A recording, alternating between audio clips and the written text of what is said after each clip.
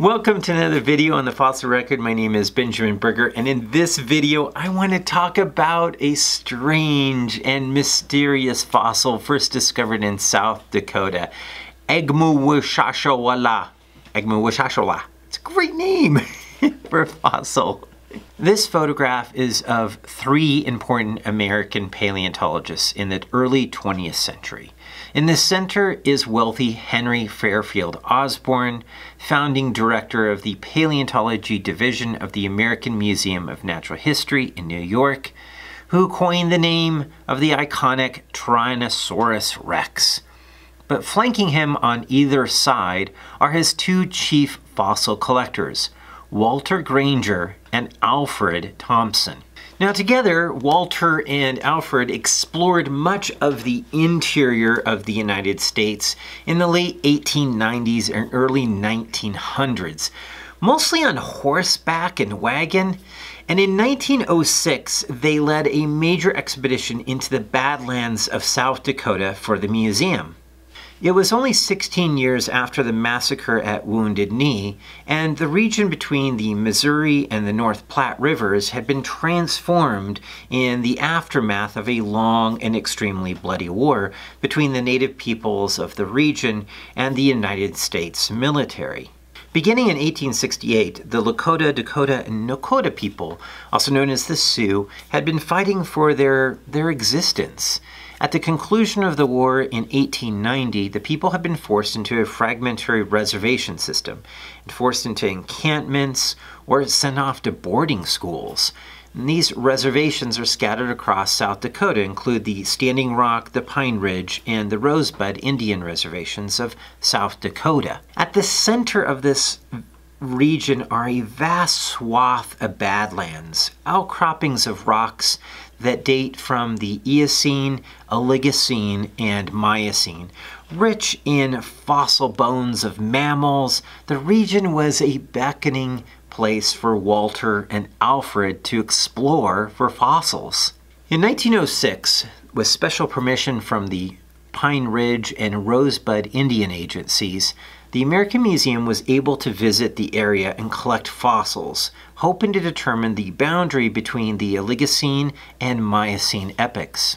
The Miocene of North America is recognized as the first appearance of the elephant-like animals, the proboscideans, while the older Eocene was recognized as having the gigantic titanotheres like brontops.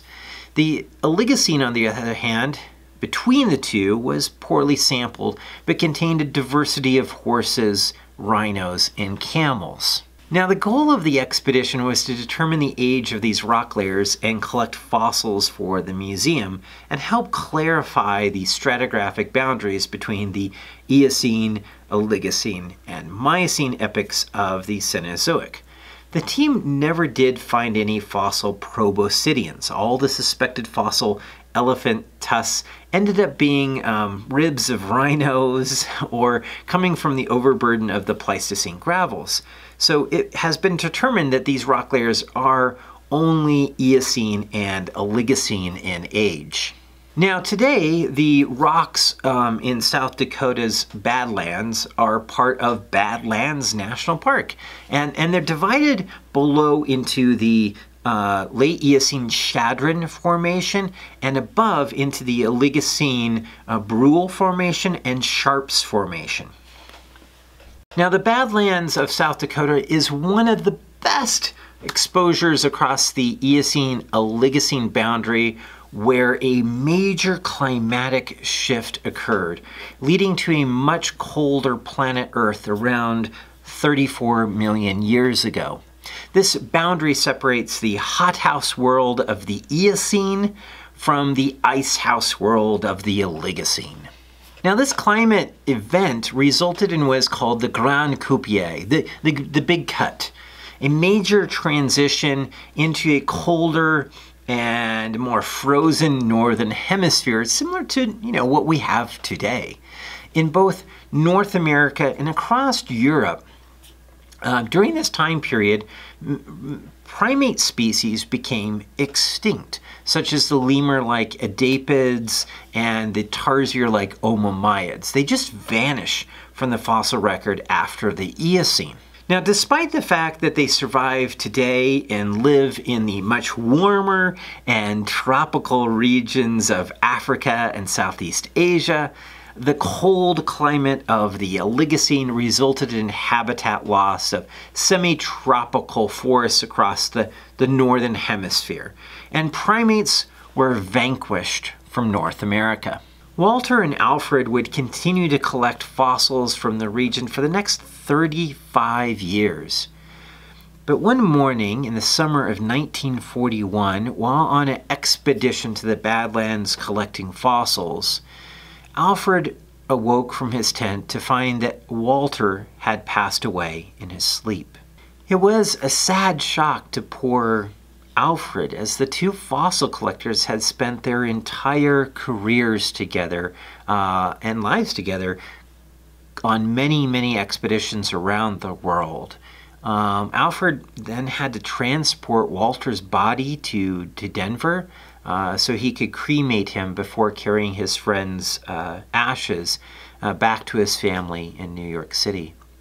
It was the end of a legacy. But despite all of their work in collecting fossils for years and years, they never found this ultra-rare fossil. That discovery would come from someone else. That same year, in October of 1941, a young recruit named James McDonald had just joined the Army. Now, James had studied geology in his home state of California, but the attack on Pearl Harbor in December had forced him into the Army, and he had started his training at Fort Benning in Georgia for service overseas. Interested in rocks and fossils, James now found himself as the commander of forces in the South Pacific Theater in New Guinea and in the Philippines. After the war, James returned home to teach geology in California and took a position in 1949 at the Museum of Geology at South Dakota School of Mines and Technology in Rapid City, South Dakota.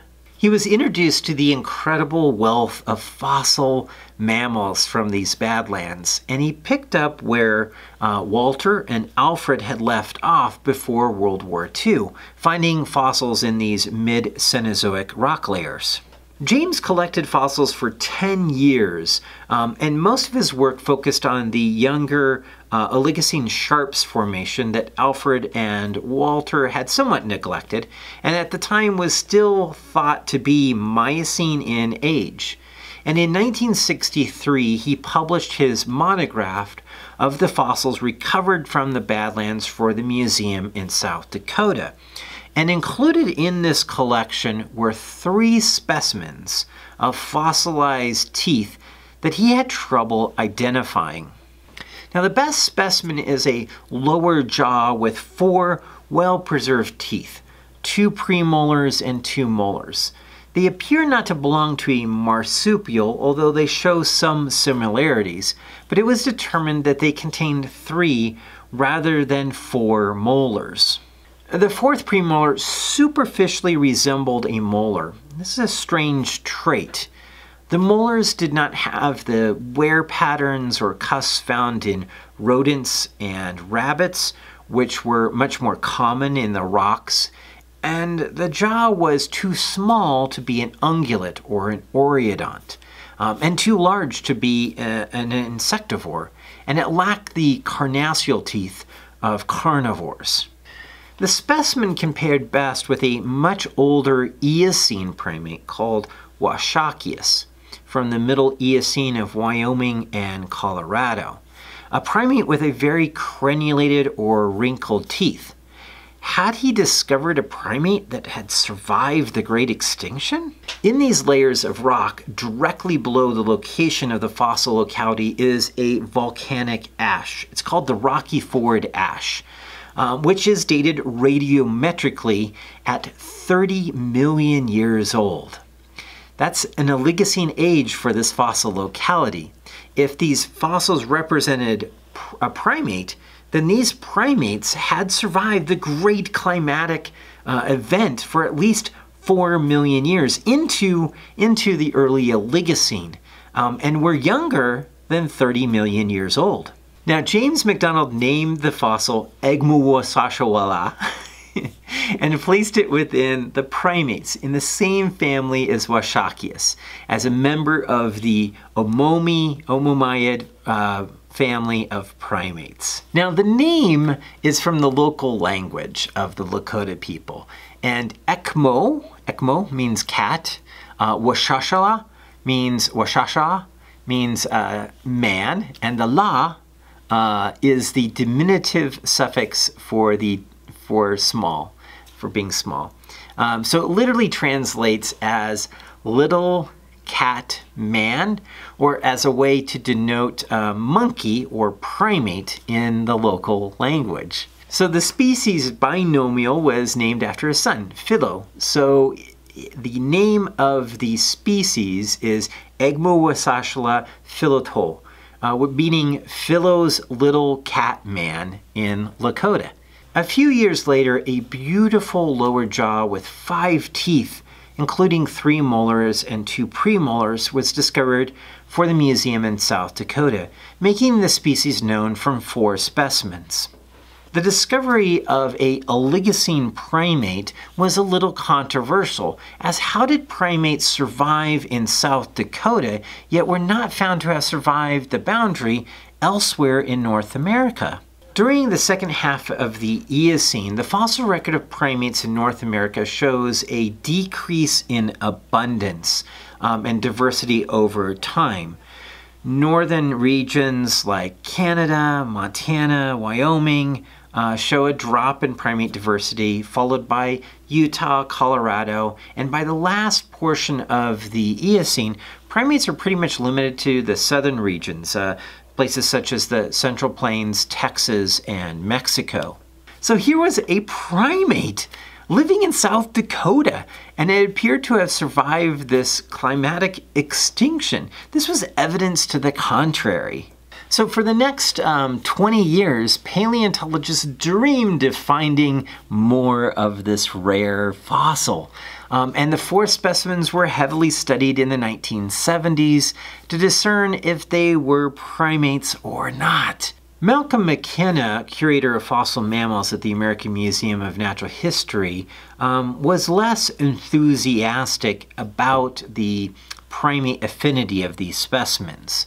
In 1990, he argued that the teeth belong to the Plagiomyidae family. This is an extinct group related to the Colugu, which is the Dromaeoptera. These are actually living mammals that are believed to be closely related to primates. They're commonly called the flying lemurs. They live in the tropical rainforests of Southeast Asia. In North America, there are fossils in the Paleocene and Eocene, including a fossil called Wordlandia. Both Plagiomyidae fossils and living colugos have tooth combs in their lower incisors. This is where the teeth are split into this comb-like appearance, and they're used for grooming the animal's fur. And to protect their membranous skin that they use to glide from tree to tree. Now, no incisors exist for Ekgmowechashala, so the idea was possible, but not everyone agreed. So it was not until another 20 years later that in 1983 that another specimen is found. It was discovered in the early Oligocene John Day fossil beds in Oregon. It was an upper jaw, the maxilla. This was problematic since the original 4 specimens were based on lower teeth. But when researchers compared the two, the upper and the lower teeth appeared to occlude with each other. The upper molars looked even more primate-like, and the authors of that paper, Ken Rose and John Rensberger, suggested that it was a late surviving Omomyidae that made it through the Eocene-Oligocene boundary. A mere 7 years later, in 1990, an isolated tooth was found in East Texas in the early Oligocene Toledo Bend site in the Fleming Formation. Its crenulated surface and arrangement of cusps appear like a left lower fourth premolar, similar to the South Dakota specimen, but differs somewhat. The last discovery was made in 2011. 3 lower teeth, a premolar, first molar, and third molar, were found in the Oligocene John Day fossil beds, and it was given a new species name, Ekgmowechashala zanchanelii, after John Zanchanelia, a paleontologist with the Bureau of Land Management who had discovered the 3 lower teeth. The lower teeth matched the occlusion with the upper maxilla previously found at the John Day fossil beds. The paper also reported a 7th specimen in the fossil collections in Kansas, a single upper molar from the Kurring Formation of Nebraska, dated between 30 and 26 million years old. The John Day fossil beds are also well dated with radiometric dates, using argon dating of biotite crystals found in volcanic ashes. The specimens are found in the Turtle Cove member with an ash layer dated at 27.14 million years ago.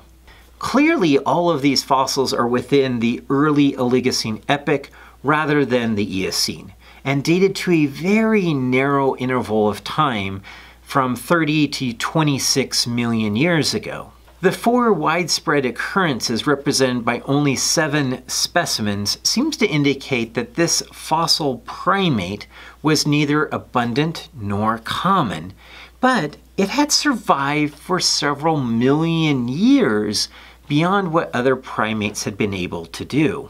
The teeth are all that we have of this extinct creature, but teeth can tell us a lot. Ekgmowechashala likely ate fruit with its crenulated teeth. This wide basin tooth helped to crush pulpy fruit, and the crenulations may have prevented cavities with a diet high in sugar.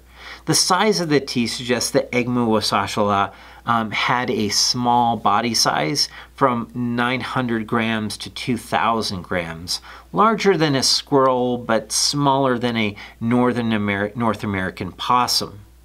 Ekgmowechashala did not have a long temporal range, living from around 30 million years ago to 26 million years ago, during the Arikarean age of the part of the Oligocene. This is kind of interesting since none of these specimens are found in the early Whitneyan part of the Oligocene, in the fossiliferous Brule Formation, which is absent of these fossil primates. This gap in fossil primates has led researchers to suggest that these Oligocene primates may have migrated over from into North America from southeastern Asia rather than necessarily being endemic survivors. So one of the ideas that's been recently pitched is that Ekgmowechashala is not an Omomyid primate, but more closely related to the Asian family of primates called the Shivliadaepidae. The Shivliadaepidae are known from the late Eocene into the Miocene of southern Asia. Like their North American counterparts during the Eocene-Oligocene boundary, Asian primates also retreated into the tropical, more southern regions. Unlike North America, in Asia, there is an abundance of tropical regions that they could continue to survive within the tropical rainforests of Yunnan, Vietnam, Laos, Myanmar, and Thailand. This region also included a refugia for tarsiers and early anthropoids as primates as well, including some Miocene apes.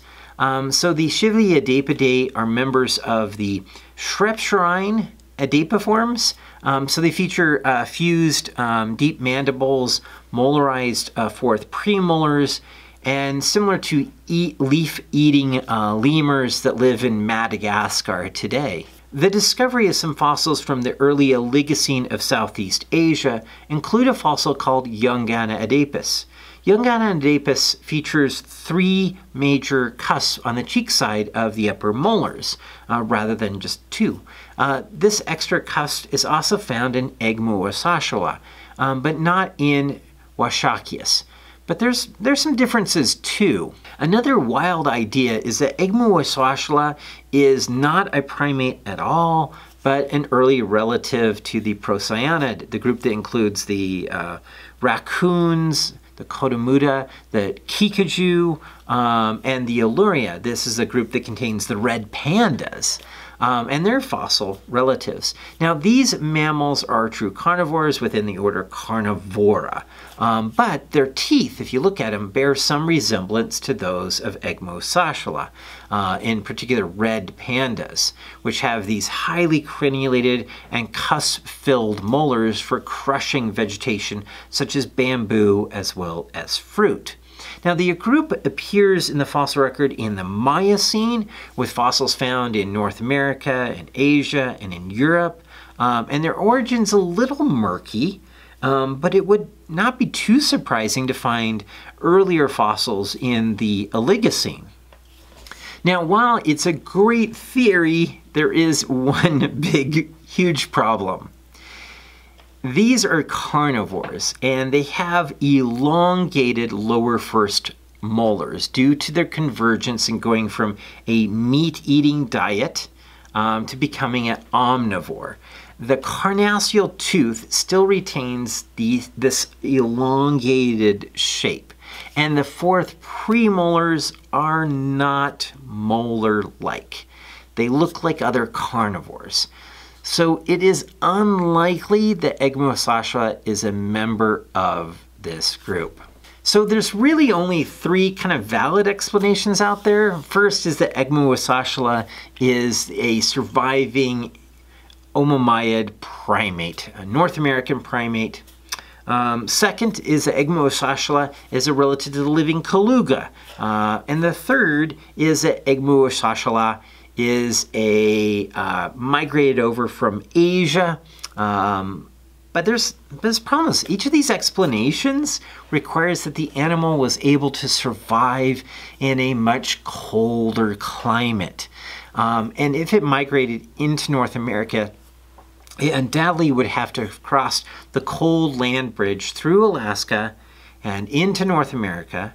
And if it was cold adapted, then why did it go extinct around 26 million years ago? And why don't we have more specimens? All right, since only a handful of specimens are known and they're only represented by fossilized teeth, it would be incredibly nice, really incredible, to find a complete skeleton of this rarest of rare fossils. Recent research is pointing toward an Asian immigration, with many new discoveries in southern China of Oligocene fossil primates.